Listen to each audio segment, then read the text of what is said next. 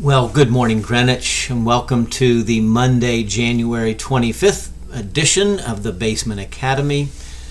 As we gather again after Sunday worship, we want to continue to follow our Lord each day. And so these daily studies and reflections are intended to give some continuing thought and reflection to extend our gathered worship into some personal and private study and reflection so that it might translate into our lives for Christ. So thanks for joining for another week. I think this will be the last week of our studying the rule of prayer. So this will be the fourth week, and very intentionally trying to slow roll this study so that you can help to develop a new practice, the practice being praying the Psalms daily.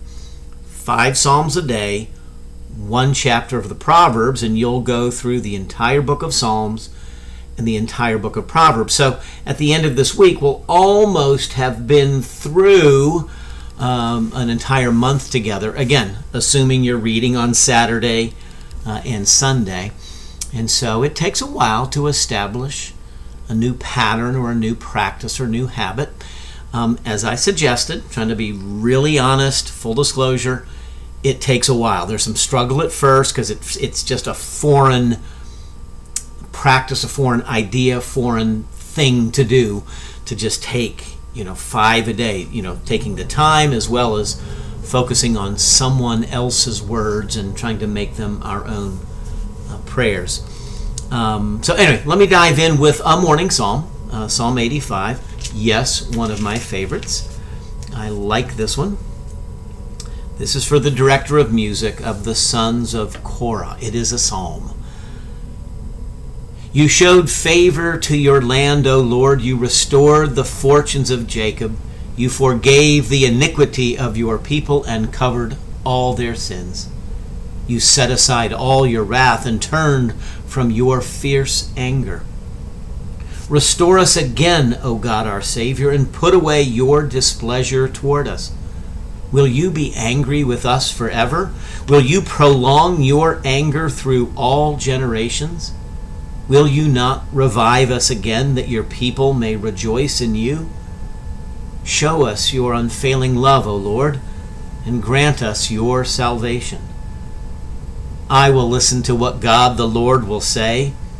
He promises peace to his people, his saints, but let them not return to folly.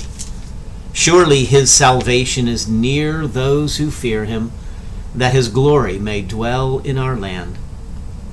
Love and faithfulness meet together.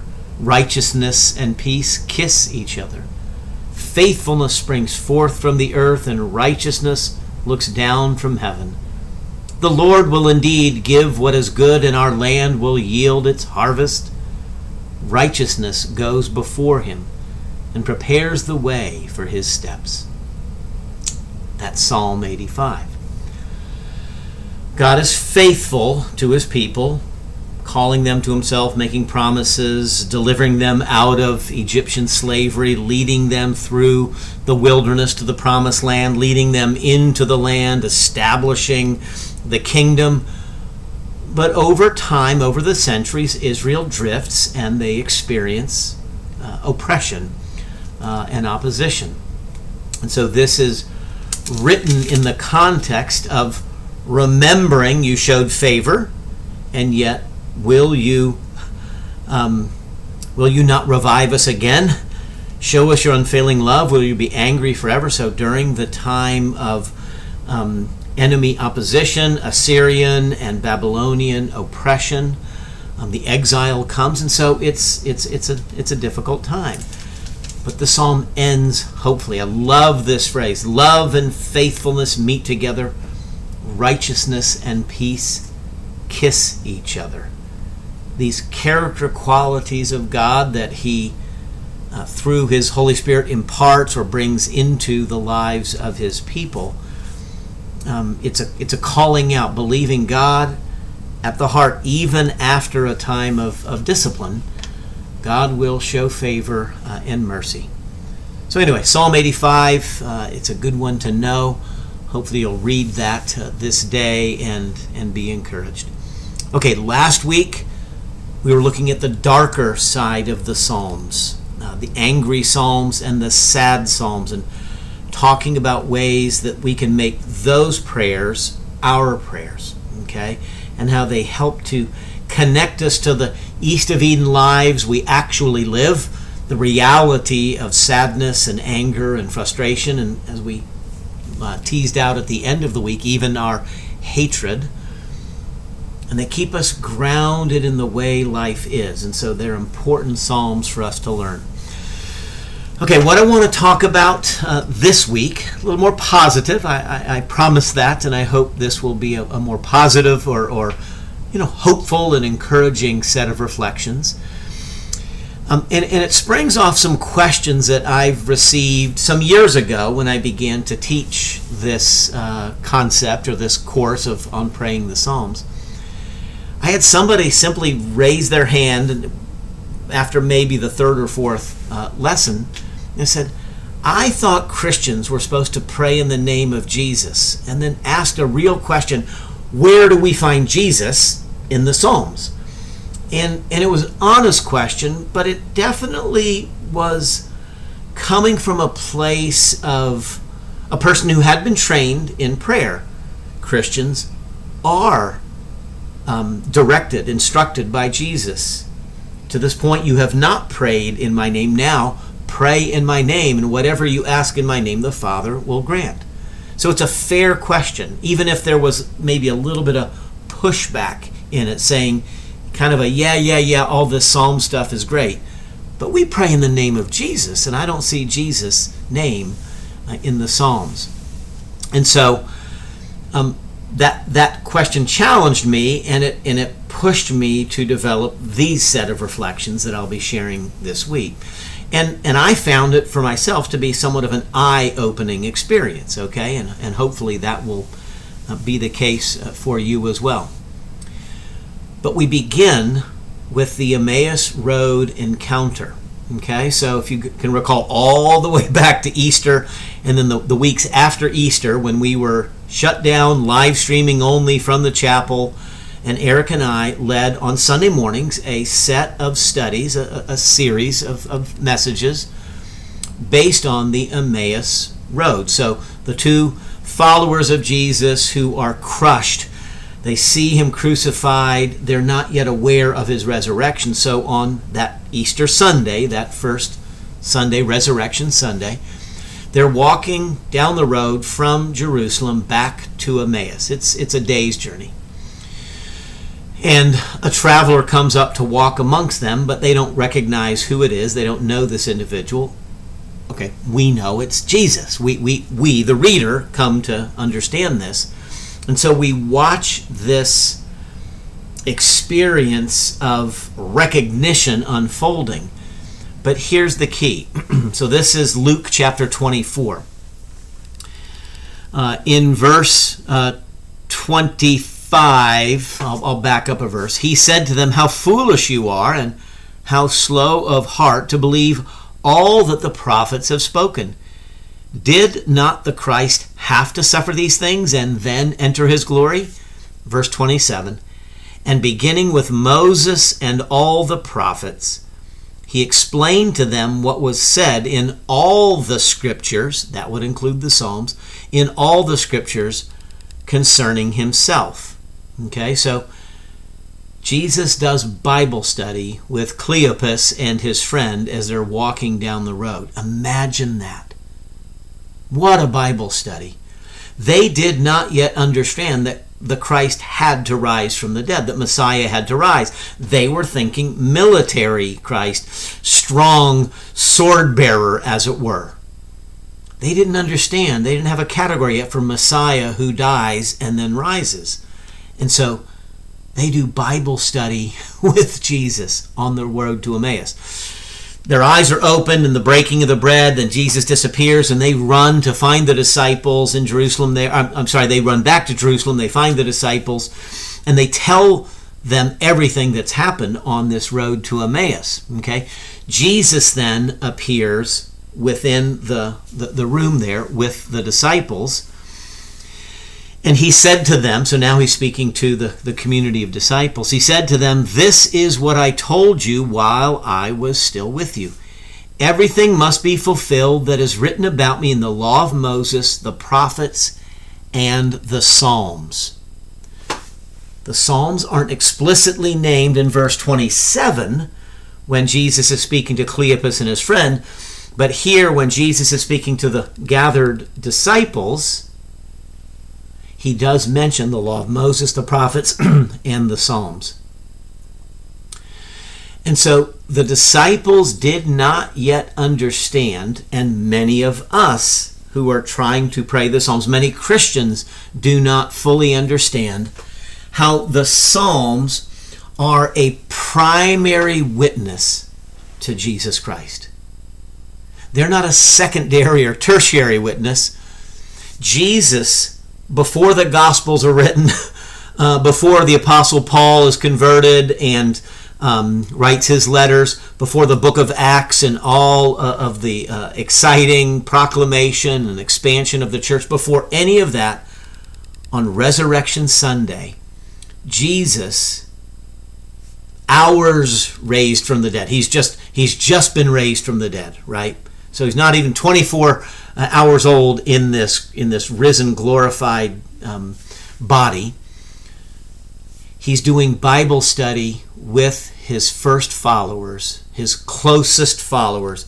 He's doing Bible study from the law of Moses, the prophets, and the Psalms as to how the Christ must suffer, who the Christ is, all of these realities. And so we're going to unpack that this week, okay? And so over time, what I have learned to do, again, how thankful I am for that first class of teaching this back, I was trying to think about this. I got here in 01, so this would have been probably 1997-ish. Okay, so 24, 25 years ago in Boulder, Colorado, teaching a Sunday school class. And in the Q&A, the question comes up. I hadn't yet prepared for that, and it pushed me. And then as I did my study, it's like, oh my goodness, of course. And so I have learned, going back some 24, 25 years, that in my reading of the Psalms, to read or to pray with what a $5 word, a theological word, Christocentric eyes. Christ-centered eyes. To read the Psalms as witness to Jesus. It's not every verse of every psalm. It's not every psalm. But the Psalter contains countless references, because we can count them, but I am still learning references. So Psalm 85 that we read earlier, righteousness goes before him and prepares the way for his steps. That language of preparing the way of the Lord, now that's Isaiah chapter 40, and it's also Malachi, and it gets fulfilled in the ministry of John the Baptist.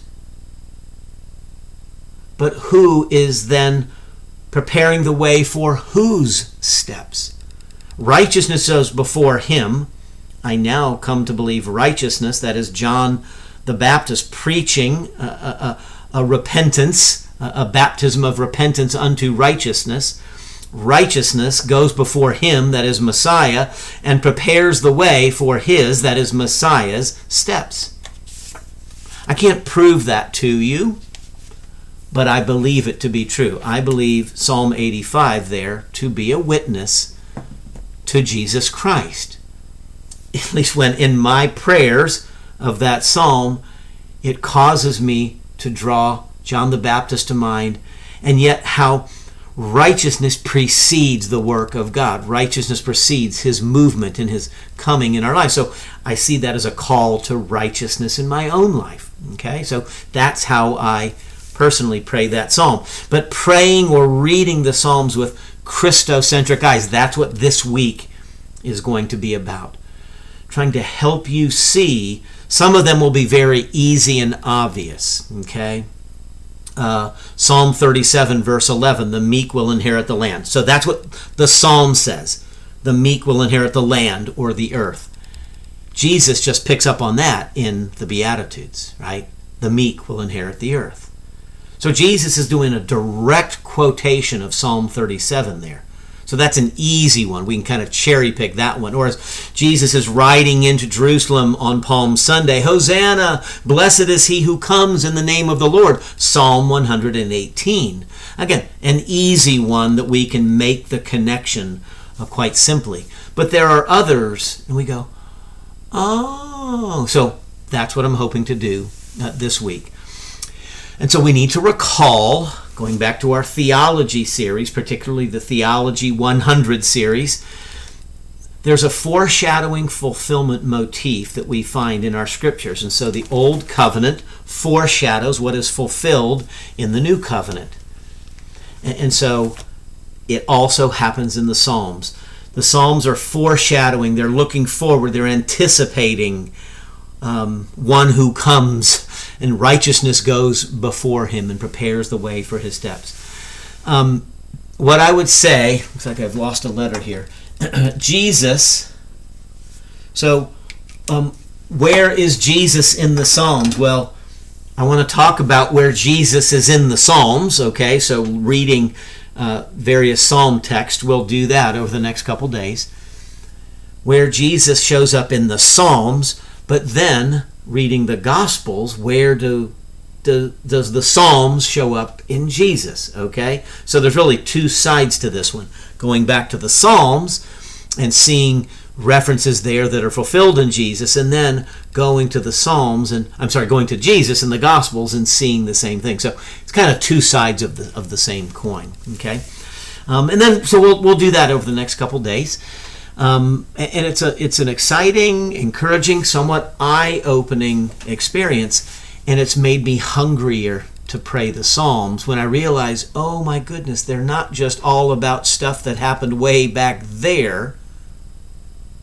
They're about things that were fulfilled in Jesus. Okay, so again, not just Old Covenant, but really they do bring us into direct connection with the New Covenant in Jesus. Okay, let's stop there. Let's take a moment to pray, and we'll pick up on Tuesday where we find Jesus in the Psalms. Let's pray.